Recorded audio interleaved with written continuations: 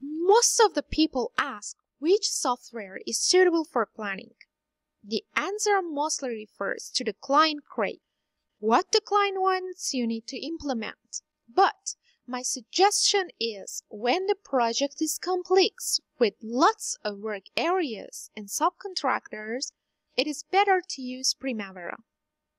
Now, let's talk about the differences between Primavera and MS Project. Here, we mention 10 most important differences between these two softwares.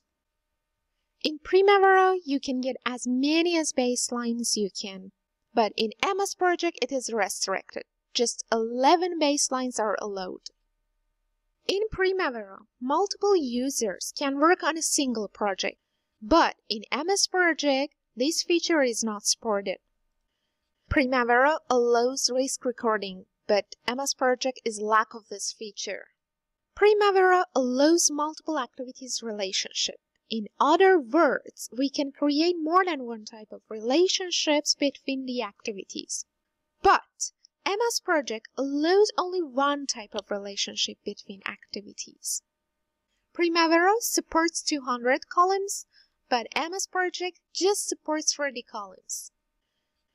In Primavera, WBS is created separated from activity. It means WBS section is separated from activity section in Primavera, but this is not true in MS Project. In MS Project, activities are arranged to look like WBS. In Primavera, you can define any kind of milestones, but in MS Project, you cannot define start or finish milestones. You can directly convert any information into HTML in Primavera, whereas MS Project is lack of this function.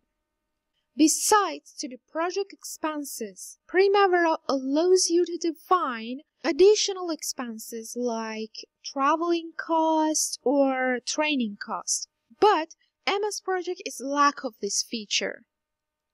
Primavera is database-based software, but MS Project is file-based software.